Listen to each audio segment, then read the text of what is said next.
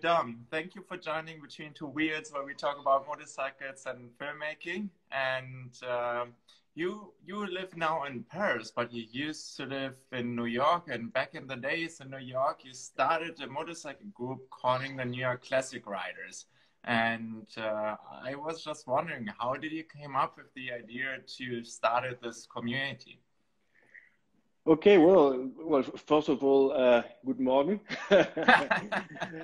And I'm trying to use my German roots here, but I was on time, right? So You're perfect. Like 10 seconds late, but that's fine. Exactly.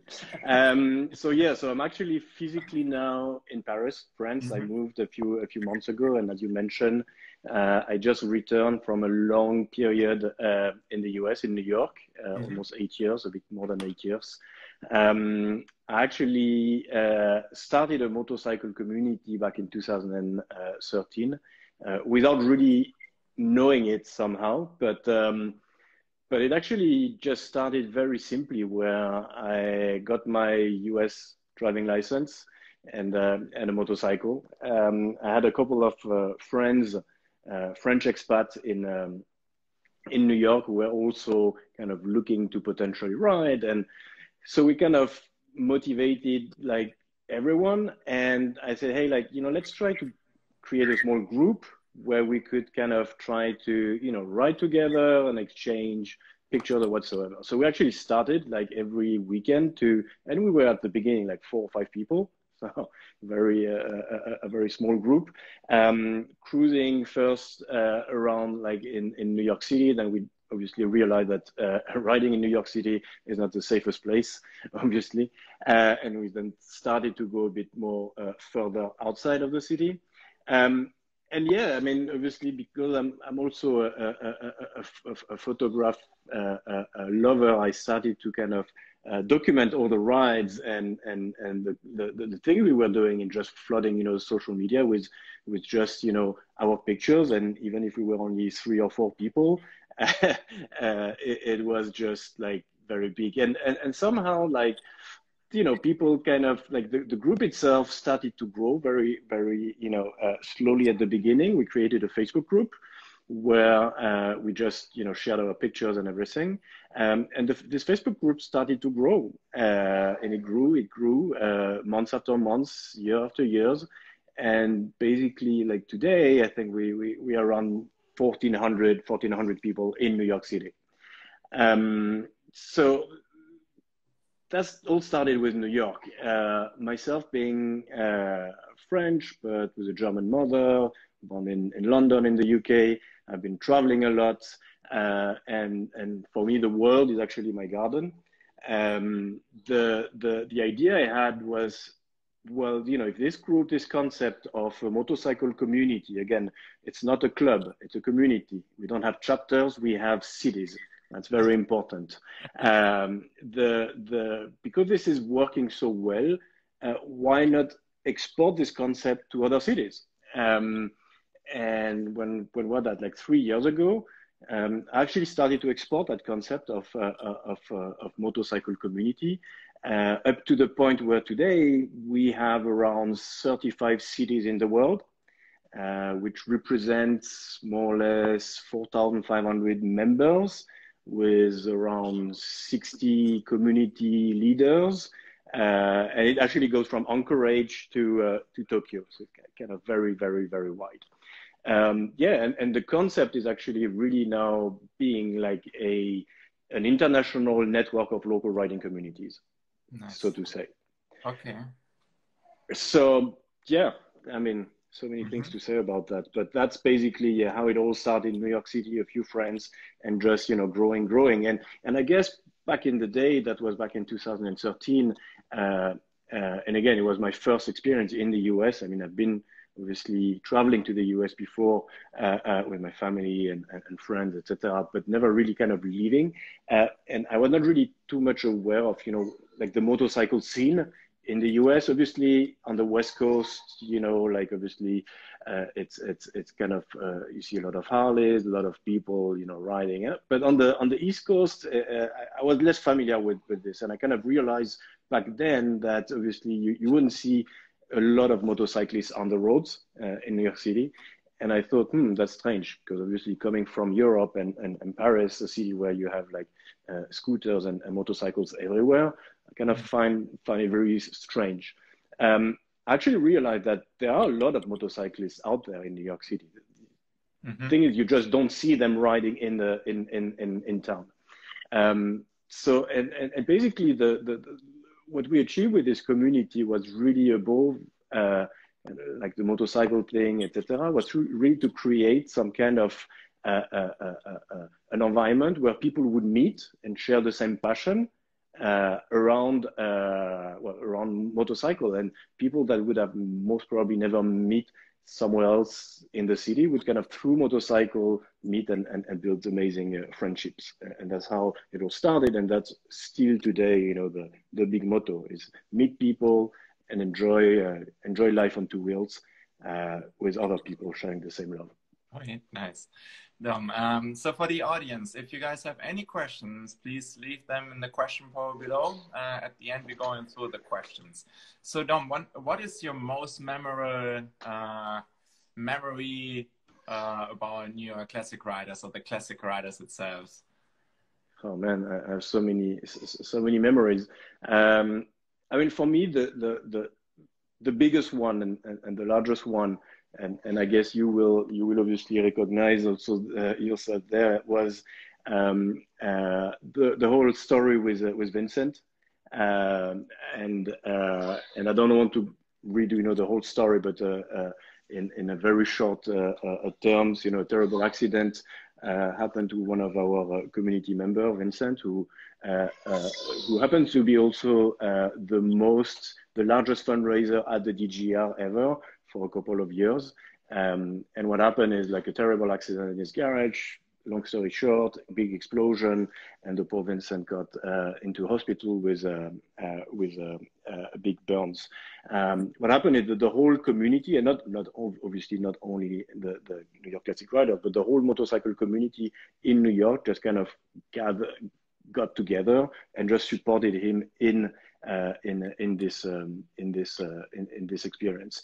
So it's not really like something really specific to the New York Classic Riders, but we were all here, and I think that kind of really showed how big and strong the motorcycle community in New York. But again, if this would have happened anywhere else in the world, I guess, you know, it would have been exactly the same. So super amazed by this. Otherwise, I mean, kind of, I have so many great memories, like rides that we organize, because again, the concept of, and that's something I should have explained before, what we do in terms of activity is actually purely riding. So we would actually, and back then when I started, I would actually ride every Saturday, every Sunday, and also once a week, so 3 times a week. And we would just kind of go for the whole day outside, you know, the city. And we were doing that like every single day, every single week, riding. And that kind of gave, you know, people the will to join the community and join a group so that they could actually go and ride. So it's really a riding group.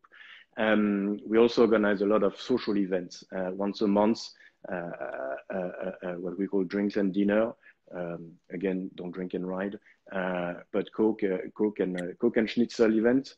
But where people would meet, people that would actually not have the opportunity to meet during a ride could actually kind of also meet the rest of the community during a social event. So why was I saying that? Oh yeah, and so I remember like one of the largest rides. So typically we would always kind of, at least in New York, meet every, let's say, Saturday morning for a large ride, either in different places, but usually we always go in the same place. And I remember one ride where we were something like 45 riders. And that's where I kind of realized that first it was going big, but also, well, that it was also kind of, wow, you know, not dangerous, but like you never know how something like that can go. And so we spent the whole day riding with those 45 people. It was an amazing experience, but I'm definitely not going to redo that again because it's very big. But that was great. Mm-hmm. So, All right. You already mentioned at the beginning that you have like 30 plus cities where classic riders is where you can find them. So yeah. when people are interested to join a ride or joining the classic riders, how can they do that? Okay. So the thing is, we are kind of very, and I believe the success of the community is, believe it or not, thanks to, I guess, Facebook. Because the way we actually started, at least in New York, was with a Facebook group. Okay. This Facebook is, you can like or hate the tool. It is what it is. Most people have a Facebook account, and it's kind of very easy, to share pictures and join groups, join like pages whatsoever. So today the way we operate is still a bit, I would say, old school. We have, so as I say, 35 communities, which basically translate in 35 local Facebook groups. There's a 36, which is the classic riders one, which is the global one that allow people to kind of from different communities to meet. Because I kind of try to keep, the people of New York in the New York group and the people of Paris and etc. But they can all meet through the Classic Riders group. And typically, if someone wants to join, it has to go through this Facebook group. It's a way for us, and I'm talking on behalf of the community leaders. I'm going to explain you how the organization work, but it allows the community leaders to kind of make sure that the people fit our mindset and that there's no spammers or kind of whatsoever. And it also allows us to kind of count the number of people we are in the community and have a direct contact with them. Obviously, so if someone wants to join, the easiest way is to go on our website, which is www.nyclassicriders.com, which we just rebuilt completely. You just select your city, and on the city, you have a link that sends you directly to the Facebook group of the city you are interested in. So usually that's basically the way you can join the community. Once you are in, obviously we have Instagram accounts. We have one large Slack account. We used to work with WhatsApp as a tool to kind of exchange, but WhatsApp has its limitations. So we just launched a really cool Slack channel with for every single community in the world, which allows people to kind of interact together. But that's something you get once you are part of the community. So again, nothing really crazy. You just have to reply to 3 questions that are asked to you when you join the community, and that's it. You just need to be a cool guy, willing, to ride, and that's pretty much it. There's nothing bad. Do the people need to have a classic bike, and are there any kind of payments, monthly payments? How do you do that? No, I mean the community, the New York the classic riders communities, because we have a lot now, are obviously first completely free. There's no subscription, no whatsoever. It's purely, you are here, you meet people, and that's pretty much it, completely free. In terms of, and to give you some insight on where, the word classic came from is back in 2013, when when I started the New York community, I had a Triumph Bonneville. I actually thought it would be cool to kind of gather all the Triumph fanatics into a group, and I say, okay, I'm going to call this group New York Classic Riders. But at the end of the day, I moved to R90. At the end of the day, people are riding whatever they want. The whole community turned more into a community of classic riders, in the sense of you have to be classic in the mindset to be a real gentleman, not a bad guy, and just be gentle. And that's basically what we are promoting. Yeah, so no real specification. Obviously, Triumph, or has a lot of most probably like a lot of major take in the motorcycle industry. So one out of three motorcycle or four motorcycle is most probably a Triumph. So at the end of the day, it will never turn into a group with only sports bikes. But no, we are really open, and that's cool. Again, as long as you're cool and you have the right mindset, it's all good. Mm-hmm. All right, thanks, Tom. I have prepared some pictures that I'm showing here. Can you go through some of them, and you can give some insight about it, comment them? Sure. So I guess this is DGR. Okay, there was. I have to get closer to this. That's one of the many DGR that we did. Okay. No particular other memories on this one. Okay. What's about that one? This one is, I believe, Quito in Ecuador. DGR in Quito, Ecuador, from our community there. Yeah. Very, very cool picture. What about those two gentlemen? So those one are our so in each community we have stars. We have like the guy that you can't miss. This is Alberto and Z. Well, what else can you say? Those are basically the first members of the community. And they are still here, and they're still sharing, their love for motorcycle. And I just love them. I just passed by, just say a big hi to them. I really met them as well. Nice. Cool guys, yeah. And I see you as well on the back on this bike. Where was that? So the story of this one.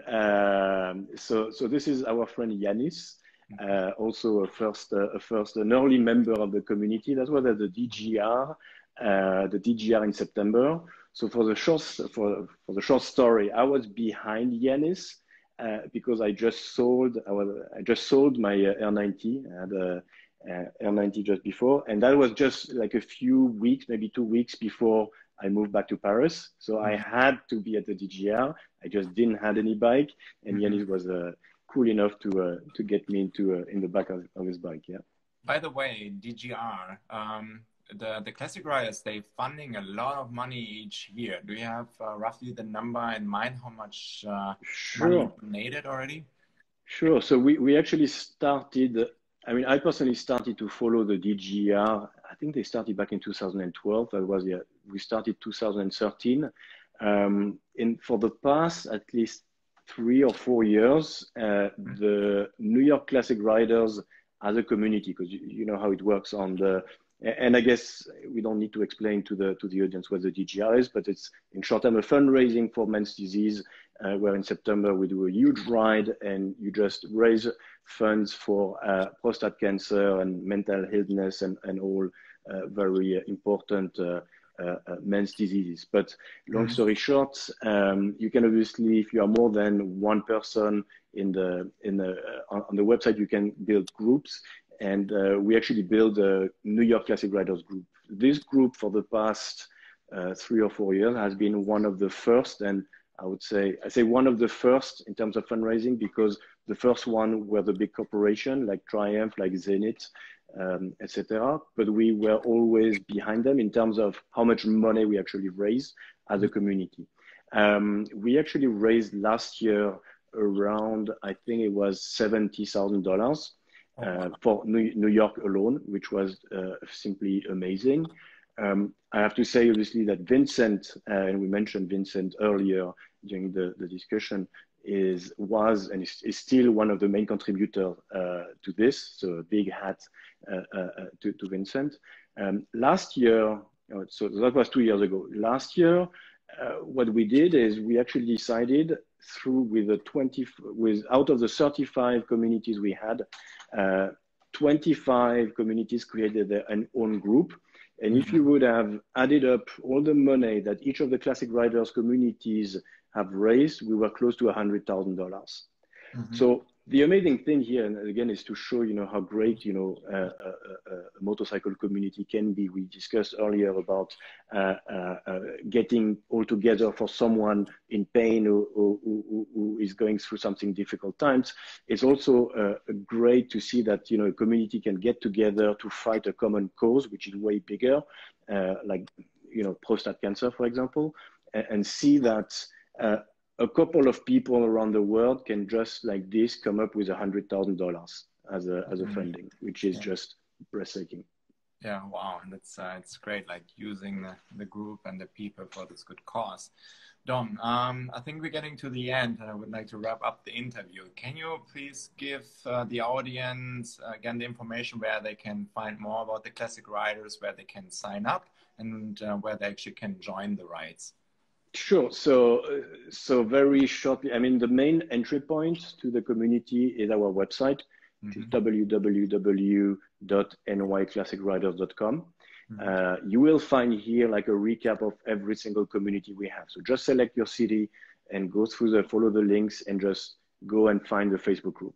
If you don't have Facebook, I know it's terrible, but I guess it's easy. Some people just created a Facebook account just, to be able to join the ride. I know it's not great. I have a plan for next year to, this year, I have a lot of time right now to think about the whole thing with the confinement, but I have many ideas to make this community in terms of tool easier to manage and to join. But right now, it is what it is. It's Facebook. So just join the community through the Facebook group. And once you are there, each community is managed by a community leader, one or several community leaders. In New York, we have 5 different community leaders who are taking care of the 1,400 people in New York in the group. They are the one organizing the rides, the events, etc., etc. They would always post either on the Facebook group a message saying, hey guys, the ride this week is going to be there and with all the information, or on the Slack channel that I mentioned before. So to get access to the Slack channel, you first have to be part of the Facebook group to get that. But everything starts with Facebook, love it or not, but that's how it is. Awesome. Dom, thank you so much for the interview. Please stay safe and happy. And thanks for having me.